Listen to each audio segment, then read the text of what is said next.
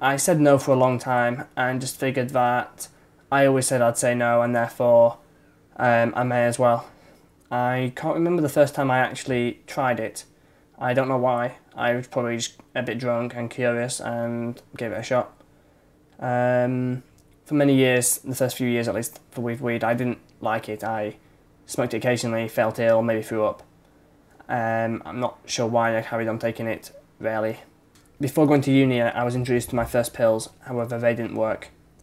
On joining uni, I met some friends and went to a big party where someone gave me a pill that worked, and it was an amazing night. And ever after that, I just wanted to experiment and find out more and try new experiences.